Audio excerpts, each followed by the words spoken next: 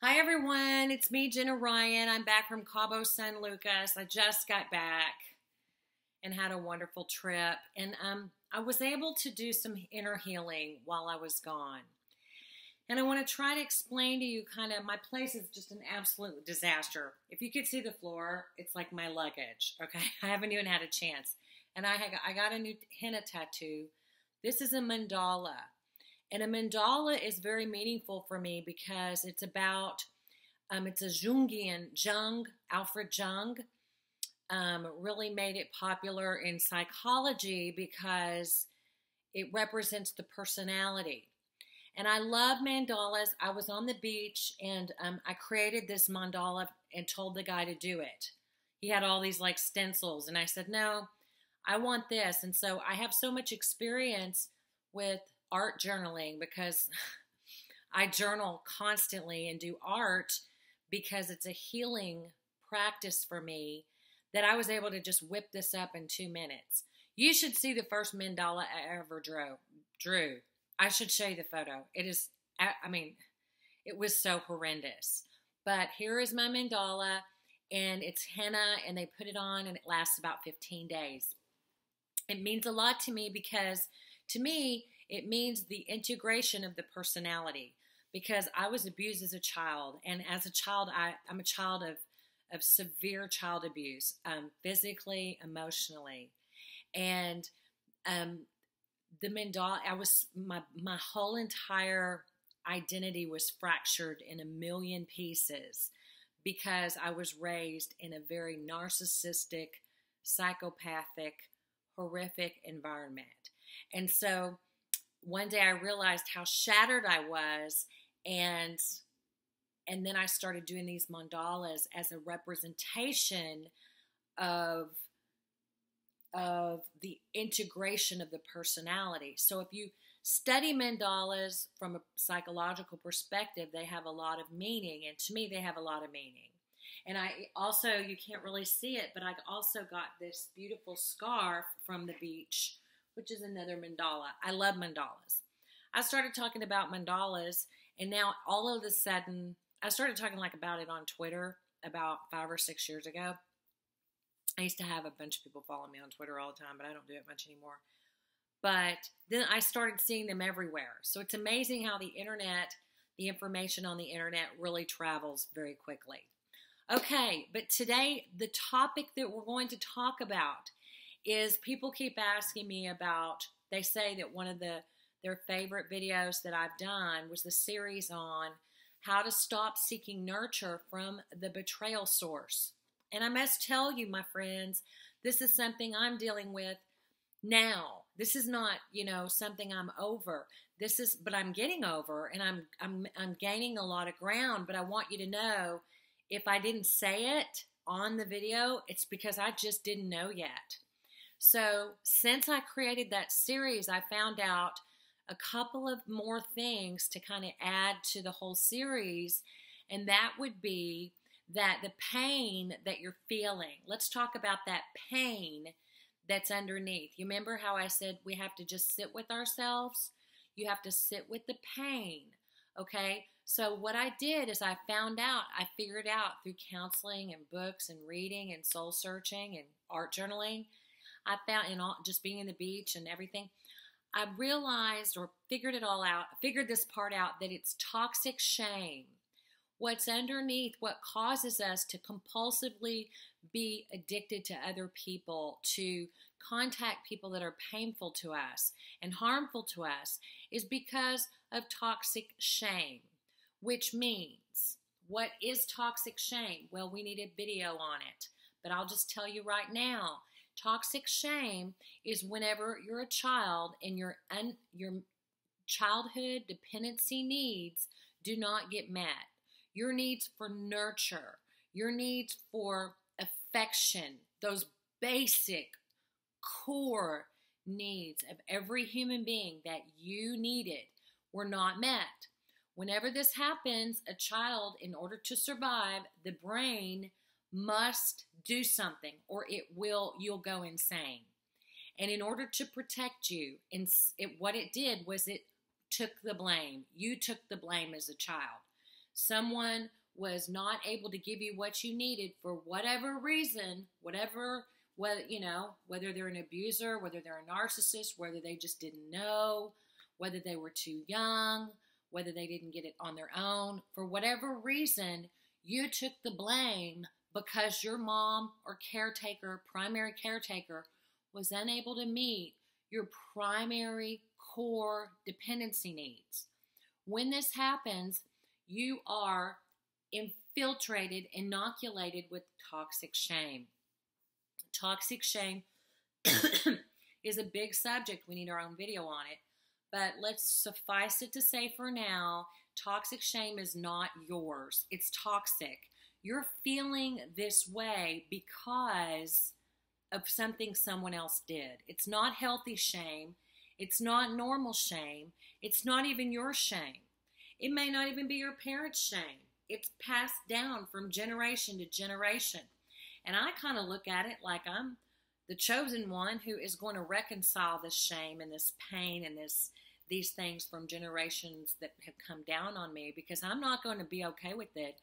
I'm going to fight it, and I'm going to heal, and I'm going to reconcile it by journaling, by reading, and by doing the inner work. And that's what we're going to talk about, is the inner work that it takes.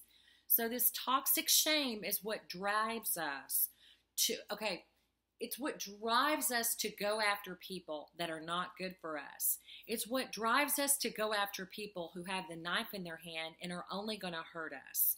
Because toxic shame is a lie that we have believed, that we've been fed. It's the projections of the abusers. If it's somebody that was abusive towards you, for example, when I was a little girl, 2.5 years old, my stepfather made me eat boiled okra, and yelled at me and said horrible things to me.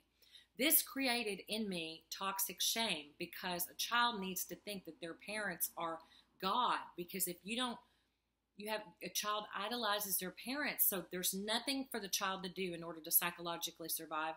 The child must take the blame. So what I did when I was 2.5 years old is I took the blame for this asshole who was trying to make me eat boiled okra. I'm sorry. I think he's an asshole. I'm not going to be nice. Okay, I'll be nice.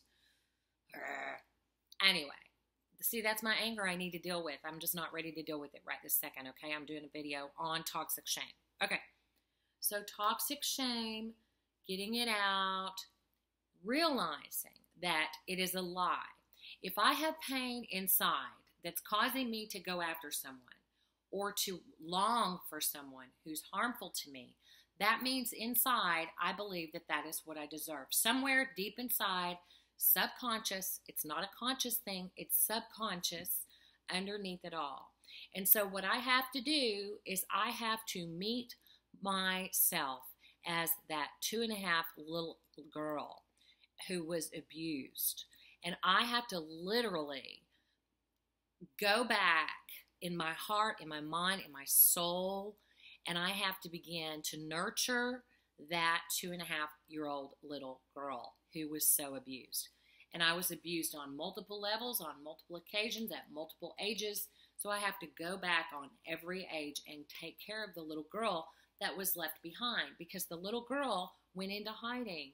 She was taught, unfortunately, by her caretakers that she was not worth anything, that she was not worth being treated well.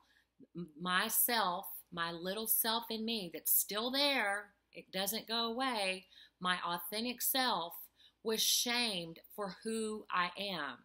And that shame causes pain. And the reason it causes pain is because anything that's not true, anything that's a lie, is going to hurt.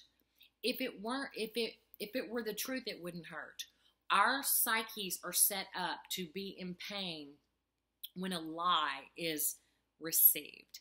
And so this lie, this perpetual lie, because what happens is when your psyche is made up of lies, because whenever your needs are not being met, whenever your core needs for nurture and acceptance and affection and all the things that a person needs, when those core needs are not met, what happens is you begin to hate yourself, and you begin to separate from yourself, and you begin to objectify yourself, and you begin to have what they call toxic shame. Toxic shame not being your shame. So what you have to do is go back and tell the little girl, it's 2016 and I'm Jenna Ryan now. I'm Jenna Ryan, and I could tell any son of a bitch to eat your own damn okra. I'm kidding. Go eat your own okra. I don't have to eat anybody's okra. I don't owe anybody anything. I am a wonderful person. I know who I am. I'm good to myself. I take care of myself. I'm learning. I read books. I have friendships. I'm going to CODA meetings to help me to develop stronger relationships. And I don't ache anymore for people that are bad for me. So let's talk about this. This is an ongoing process. Every day you have to be really in tune with your little girl or little boy inside. And you have got to begin to be there for yourself. So let's talk about how it works, okay? Hopefully I have time, okay? When you're a little kid, okay, I like to think of, I created this. This is really cool. Are you ready? Okay, I like to think of it like a C. Now, let's say you had a healthy parent that was able to meet your needs properly. Then it would have been a circle, okay? Because you would have been like, hi, mommy, and the child would have been like, hi, child, and it would have all been okay. It would have been a circle, okay? But what happens is that the mom cannot provide what you need, or the secondary caretaker, the dad, but it starts with the mom, then you're a C. So you give out love, but it doesn't come back to you because your mom, caretaker, just takes it. And that's often what happens with a narcissist, where the child begins to meet the needs of the narcissist. So the circle never happens. You never fulfill that circle. So what happens is you keep giving love away. You're giving all your beautiful, glorious, miraculous, fabulous love away every day, night and day, night and day, night and day, trying to get external validation that you never got as a child. So what's happening is you're giving yourself away. You're giving your love away. We're giving our love away. So when you're lying there and you're thinking about this person who has cheated on you, who has let you know under no uncertain terms, and you know for a fact that they are not going to respect you and do the things that you want, because there's certain things you need and you deserve, okay? We're going to talk about that on another video. But for right now, I just want you to understand, let's just say this is somebody that's clearly not a player in your life, yet you're longing for this person. You're wanting this person at night. Let's say you've had a drink and suddenly you just feel this urge to contact this person, and you yearn for this person and you ache for this person. Well, I'm here to tell you it's not the person you're yearning for or aching for.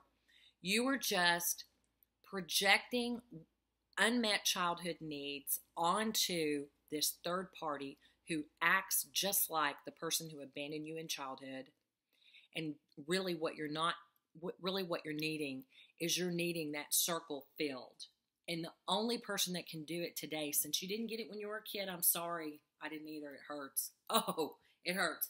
The only way we can get it today is if we complete the circle. We have to complete that damn circle ourselves.